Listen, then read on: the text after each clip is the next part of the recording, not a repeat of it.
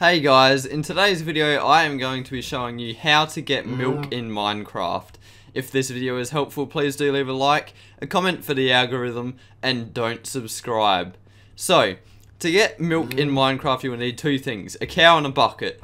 A bucket can be made by placing a crafting table down and then getting iron ingots and placing them in this triangle formation like this.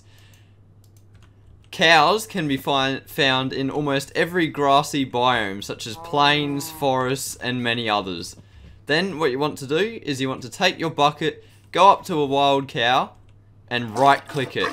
It will then give you a milk bucket, which you can then drink to get rid of all status effects, or make other recipes with.